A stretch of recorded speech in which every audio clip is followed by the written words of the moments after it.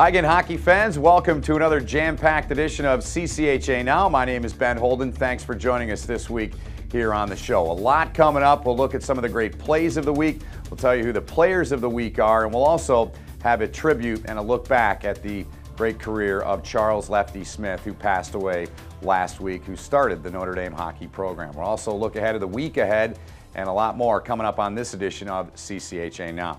We start first with a great weekend for the Miami Redhawks. They took 2 games at Michigan State. Michigan, Bowling Green, they were among the teams along with Northern Michigan who picked up points, valuable points on home ice over the weekend. And Ferris State and Notre Dame, they also did the job in non-conference games this past weekend in the CCHA. We'll get you started this week, though, with a look at our plays of the week, the 7 best plays we found from around the CCHA over the weekend. We'll start in Big Rapids, where it was a monster weekend for the Bulldogs and a huge weekend for Jordy Johnson, here cashing in for his 3rd goal against Colgate. Our number 6 play, well, it's our number 6 plays, 2 shootout goals. Mark Rodriguez, a big-time effort against the Ohio State Buckeyes, and then Ryan Carpenter with one of the prettiest shootout goals we've seen so far this season. Big weekend for Chris Bergeron and the Bowling Green Falcons. In at number 5, Frank Slabowski. They call him the Big Slabowski in Kalamazoo. A dynamite save here, flexing with a goal pad on J.T. Brown of Minnesota Duluth. Unfortunately, the Broncos lost that game on Friday 4-1. In at number 4, Dominic Minardo, one of the best players in the conference, though denied by Adam Janasek, who got an emergency start for Michigan on Saturday, and that one early on in period 2. That's our number 4 play of the week. In at number 3, we go back to the shootout up at Marquette. Scott Grenham with a big-time stop in the shootout on Mitch Jones, using his head, maybe his ear a little bit as well. That's our number 3 play of the week. Number 2, Jimmy Mullen takes it behind the net, walks out in front, and goes top shelf for the OT winner in Miami's 2-1 victory against Michigan State on Friday. Number 1 play of this past week around the CCHA, Nick McParland, 6th round of the shootout against Adam Janasek and Lake Superior State. They ended a 14-game losing streak against the Michigan Wolverines. Game ended in a 2-2 tie, but they won the shootout, got the bonus point in round 6. Well, Jeff Jackson's Notre Dame Fighting Irish, they were on the road this past weekend. They played in Minnesota against the highly ranked Golden Gophers. And TJ Tynan, a great World Junior tournament for him. He picked up right where he left off in the World Juniors. Tynan opened the scoring. Riley Shahan also had a big weekend, a couple of goals in that game against the Golden Gophers. Minnesota did rally. They came back to make it a 1-goal game, but Notre Dame, in the end, picked up a 4-3 victory over the Golden Gophers in Minnesota. And certainly the Irish hockey team and their family, they played on with heavy hearts as the father of Notre Dame hockey, former head coach Charles Lefty Smith, passed away last week, January 3rd, of natural causes. He was 81 years old. Of course, Lefty Smith started the program back in 1968. He coached Notre Dame for 19 years through the 86-87 season and had a record of .307, .320, and .31 during that time.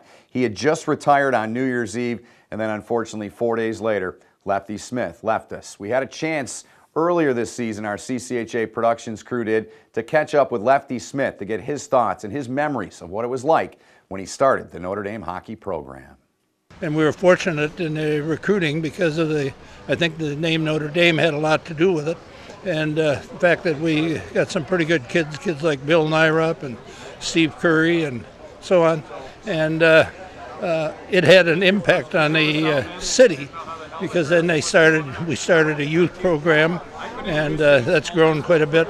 But I look back and I think, what kind of an idiot was I to take the job, because I not only had a coach, I had to run the rink, I had to teach Phi-Ed, we had to set up a youth program, all that for $12,500. You can't go wrong, huh? Well, time now to move on, and it's time for our CCHA profile this week, and it features former Miami Redhawks defenseman, now Los Angeles Kings defenseman, Alec Martinez.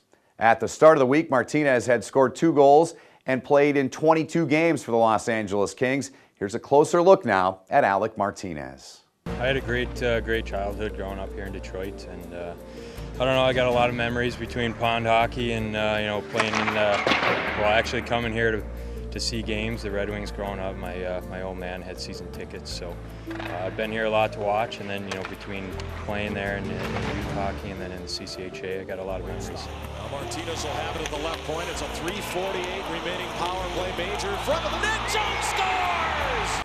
And you can watch for the full profile. It will debut on Wednesday this week on ccha.com. Moving on now, it's time to unveil our Players of the Week, and for that, we turn to Jeff Sell, who takes us through the offensive, defensive, goaltender, and the Rookie of the Week in the CCHA. Thanks, Ben. And this week's post-game Offensive Player of the Week in the CCHA goes to David Wahlberg of the Michigan Wolverines.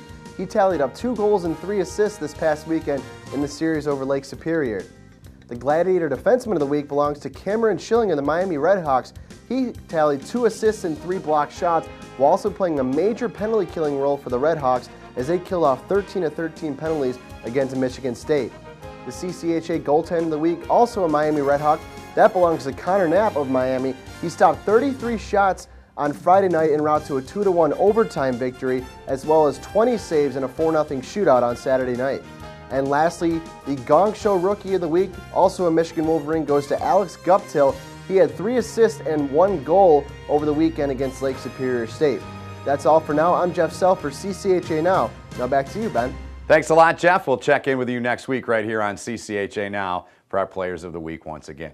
Moving on now, the CCHA, of course, well represented in the USCHO poll. They have been well represented all year, and once again this week, still the same. 8 CCHA teams, as we'll show you in the USCHO this week. And it starts at number 2 with the Ohio State Buckeyes. Notre Dame comes in at number 3, and Western Michigan, they round out the top 10 for the league at number 10 after losing 2 at home against Minnesota Duluth. Ferris State continues to play well. They're 13th. Michigan, they're up to 15th, a spot up. Michigan State drops 3 down to 18th. Lake Superior, they're in at 19th. And Northern Michigan rounds it out at number 20 this week in the USCHO.com college hockey poll. We love the CCHA! Go Wildcats! Well, last week the Hockey and the D Tour made a stop up at Marquette at Northern Michigan University. And coming up this week, the first stop of 2012 will be down at Progressive Field in Cleveland for the big Michigan-Ohio State matchup. The CCHA Fan Fest and Hockey in the D will be there from 10 to 6 on Saturday, with the game coming up at 5:15 on Sunday. Of course, you go back to the 01 Cold War when really Michigan and Michigan State showed the world how to set up and carry and cover an outdoor hockey game, and then the Big Chill game last year. It has been a tremendous thing for the sport of hockey, not just collegiately, but across the board. Frozen Diamond Face-Off this weekend as well. Alaska is at Ferris State, Miami's at Lake State, and Northern Michigan, they'll have a tough series at Michigan State against the Spartans. Well, among the many great features on CCHA.com, it's our CCHA Rewind. And Western Michigan and Notre Dame, they played a big series back in 2002 and 2003. Like they are now, the teams jumbled together into standings. Here's a look, a preview of this week's upcoming CCHA Rewind. Western zone drops it off for Aaron Gill in the slot. Gill in deep, backhander, score! Aaron Gill, fine play by Dolder to drop the pass off. Here's a pass ahead, springing on a breakaway. Kyle Dolder moves in, shoots, score! Kyle Dolder, and the Irish are up 2-0. And if you'd like, the full version of this week's CCHA Rewind will be available on ccha.com on Thursday, so take a look at that. Always well done and well put together.